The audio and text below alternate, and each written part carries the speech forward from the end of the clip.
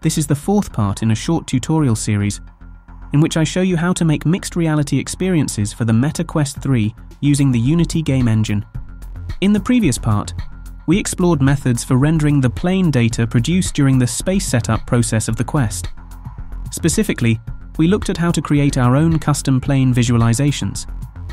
Additionally, we configured a button on the touch controller to switch the plane visualization on and off.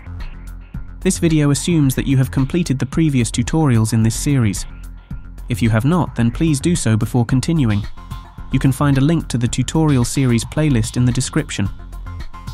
In this tutorial, we will continue our exploration of planes. A primary application of planes is to create the illusion of interaction between virtual objects and the real world. For example, you could use the plane data to make a virtual object appear to sit on top of a table, or attach to a wall, or fly in through a window. To give you a taste of what is possible, this tutorial will show you how to spawn some cubes on top of a table plane. We will set up a touch controller so that you can grab the cubes and throw them across the room. You will then be able to observe how the cubes appear to bounce off surfaces in your real environment. Okay, let's pick up right where we left off in our last video. Open the Unity scene that we were working on previously. Let's tackle the touch controller configuration first. To enable the grabbing of objects via your touch controllers, you will need to use a specific component called the XR Direct Interactor. As we are setting things up primarily to demonstrate some physics interactions, we are going to apply the grabbing ability to the right-hand controller only. However, you may well want to implement grabbing on both of your controllers in your own projects. Anyway, let's go to the hierarchy view and expand the XR origin. Within the XR origin, attached to the camera offset, you should find the right controller game object. Select it. Now go to the inspector panel. If you scroll down and attempt to add an XR Direct Interactor, you will find that you won't be able to. This is because you cannot have both an XR Direct Interactor and an XR Ray Interactor attached to the same object. So, let's first remove all of the components relating to the XR Ray Interactor. Delete the XR Interactor line visual. Then remove the line renderer. And lastly, remove the XR Ray Interactor itself. Now, hit the Add Component button and add the XR Direct Interactor. For the XR Direct Interactor to work, it must be paired with a collider component. A collider is crucial as it defines the spatial volume where collisions with interactable objects are detected. Without a collider, the XR Direct Interactor cannot tell when it has come into contact with an interactable object, making it impossible to grab, push, or perform any other form of direct manipulation on the object. In this instance, we are going to use a sphere collider. Hit the Add Component button to add one to the right controller. The XR Direct Interactor will detect and work with this collider automatically. There are a couple of changes we will need to make to the sphere collider, however. The first thing we need to do is tick the IsTrigger checkbox. This is important as, by default, the collider will behave as a solid object that physically blocks other colliders. However, with IsTrigger enabled, the collider instead behaves as a trigger zone. This means that the collider will not physically block other objects. It will, however, fire off certain collision events whenever another collider comes into contact with it. These collision events can be responded to using functions like onTriggerEnter, onTriggerStay, and onTriggerExit. Importantly, the XR Direct Interactor also responds to these events. Now, let's adjust the sphere collider's radius as it is currently far too large. Set it to 0.05. Okay, we now have our right-hand controller set up so that we will be able to pick up objects with it. Let's move on to creating the Grabbable Cube, which we will later spawn on top of a table. Go to the hierarchy view and right-click in the empty area beneath the scene objects. A context menu should appear. From the menu, select 3D Object and then Cube. Rename the cube to Grabbable Cube. Make sure that the Grabbable Cube is positioned at the scene origin, i.e. position 000. The cube is also far too big for our purposes. Set all of its scale components to 0.1. Now, in order to make this cube actually grabbable, we need to add a component called XR Interactive. With the Grabbable Cube still selected, go to the inspector and hit the Add Component button. Find and add the XR Interactive. The XR Interactive provides the functionality we need with its default settings, that is, the ability to grab and throw the cube. Notice that a rigid body component has also been added automatically, as this is required by the XR Interactive. The rigid body also integrates the cube into the physics simulation. This means that it will react to physical forces. For instance, the cube can be thrown and will bounce off other physics-enabled objects in the scene. Okay, in due course we will set up our app so that pressing the trigger button on the right controller spawns a grabbable cube. But before we spawn the cube, it needs to be converted into a prefab. Go to the project panel and select the prefabs folder. Now drag the grabbable cube from the hierarchy view into this folder.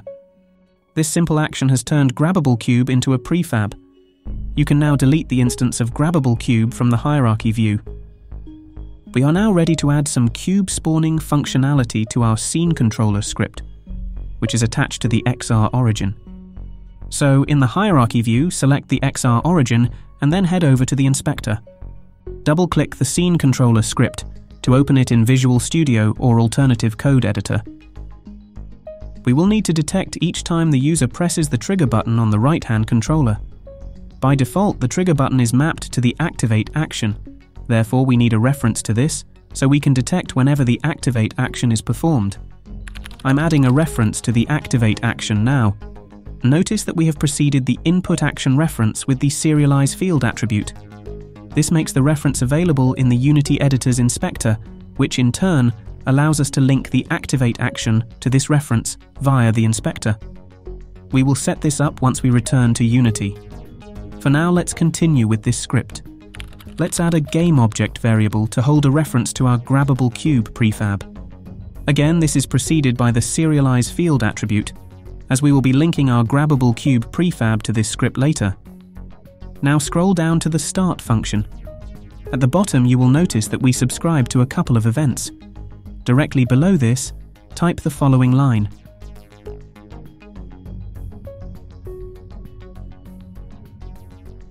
As you can see, we have subscribed to the action performed event of the _activate action variable.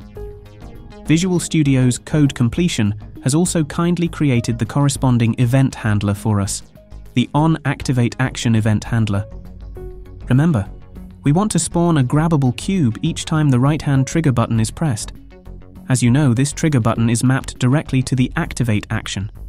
Therefore, we are going to create a spawn grabbable cube function, and we are going to call it directly from the onActivateAction event handler. Okay, I'm going to fill out the spawn grabbable cube function with the required code. Let's take a look at what this code does. It's quite straightforward. Basically, we go through each and every plane in the quest's room model and look for any planes that are classified as table. If a table plane is found, we simply instantiate a grabbable cube at a position just above this plane.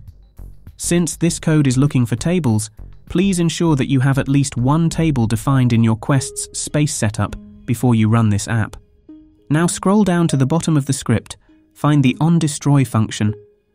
To keep things clean and tidy, let's unsubscribe from the Activate Action Performed event. Okay, we are done here. Save the scene controller script and return to the Unity editor.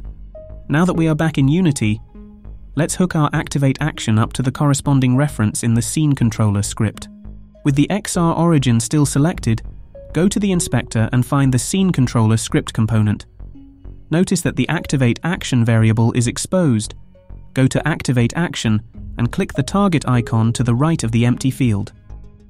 A list of available input actions will appear. Find the right-hand Activate action and double-click to select it.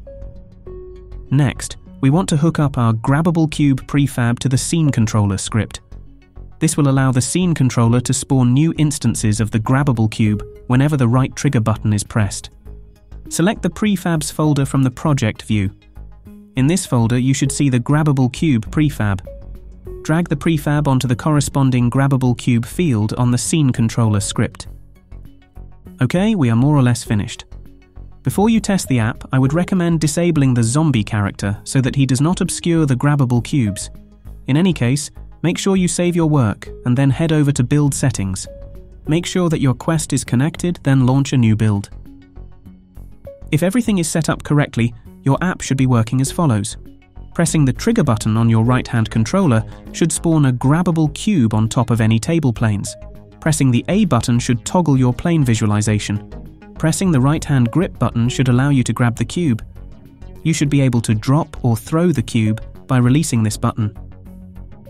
Okay, that brings us to the end of this tutorial. In the next episode, we will take a look at spatial anchors. These will allow us to securely anchor virtual objects to precise locations in our physical environment. Anyway, if you found this video useful, please like and subscribe. Until next time, goodbye and happy questing.